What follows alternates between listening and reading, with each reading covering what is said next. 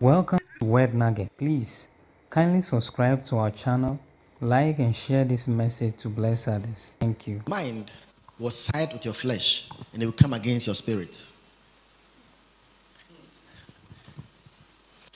You are praying, but there's no word. But you prove God's word through your mind, the renewed mind, because the word of God has gotten in there.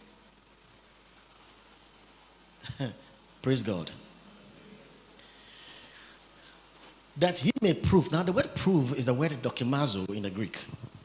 And dokimazo in those days was a process whereby experts were able to separate counterfeit money from genuine money.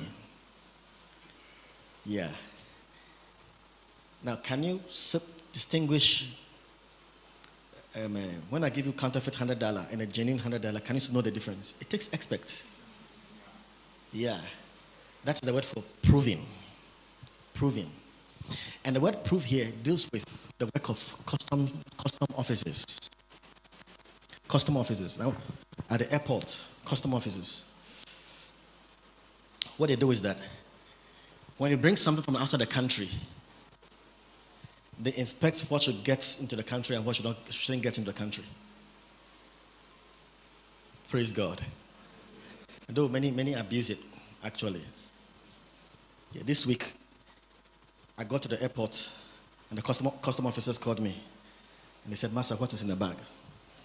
They were asking me what is in the bag. I said, "Oh, clothes as usual." He said, "Are there new things in the bag?" I said, "Of course." "Did you buy them?" I said, "Oh, I bought them." And they were trying to get money from me because they are new staffs and they need some commission from it. Praise God. These custom officers, whatever you're taking outside the country, they must approve it. And whatever is coming into the country, they must what? Approve it. Now, the word prove is the word actually describes the work of custom officers. The word prove. When your mind is renewed, you become like a custom officer of your own life.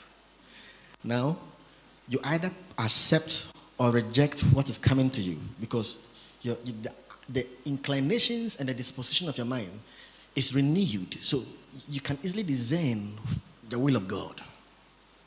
It's amazing. This comes naturally when your mind is renewed. For instance, so there is the good will of God, the acceptable will of God, and the perfect will of God. The Bible says that he that findeth a wife findeth a good thing and obtaineth favor of the Lord. It is good to marry, true or false? Yeah, it is good to marry. So, God approves marriages. Yeah. So, it is God's will for everyone to marry. That's the good will of God. That's the good will of God. Some of you, your parents were not even believers, but they gave birth to you. And by the grace of God, you are now in the faith. Yeah, it is good to marry. But you need to accept the acceptable will of God is that you, the believer, must marry a believer. The Bible says that a woman should marry only in the Lord. In 1 Corinthians 7. So your marriage should be in the Lord. You should never marry an unbeliever. God doesn't accept it. You marry in the Lord. But the believers are not caring. The brothers are not caring enough. It's a lie. The brothers here, by their faces, I know they are very caring.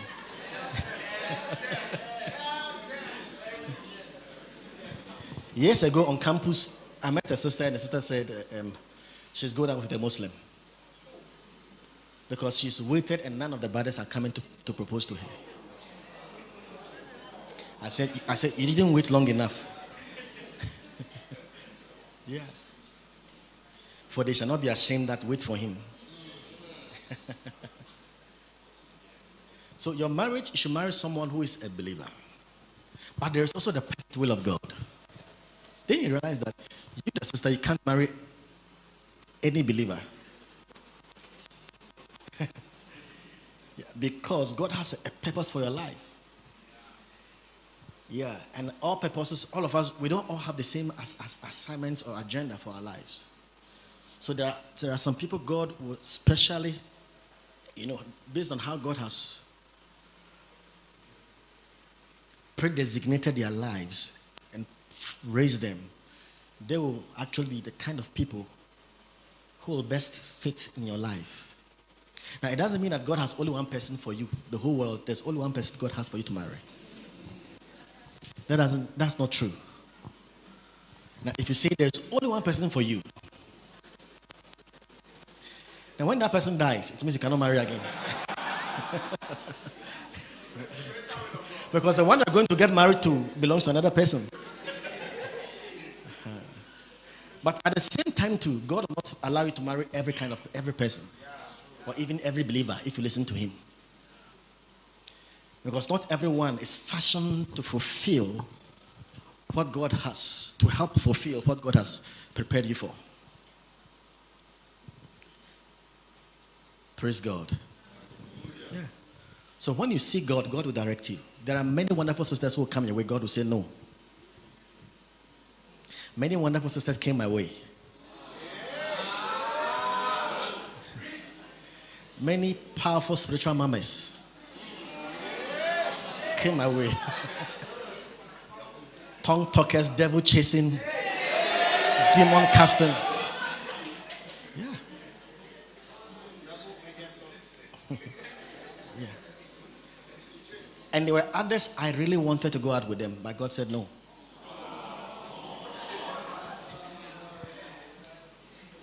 I felt God was even breaking my heart. I said, God, why me? So God leads, actually. So God has a perfect will for your life, of God for your life. But your mind can be able to prove it if you know God's will, if you allow the word of God to get into you. God bless you for watching.